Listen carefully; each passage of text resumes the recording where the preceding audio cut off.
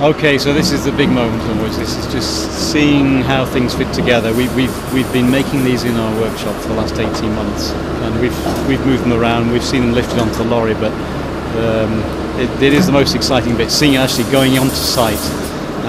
Nice big crane here, and lifting it very carefully into the exact position.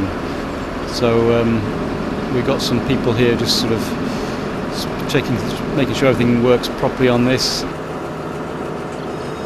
I'm really pleased with the way it's gone so far. It's looking good, yeah.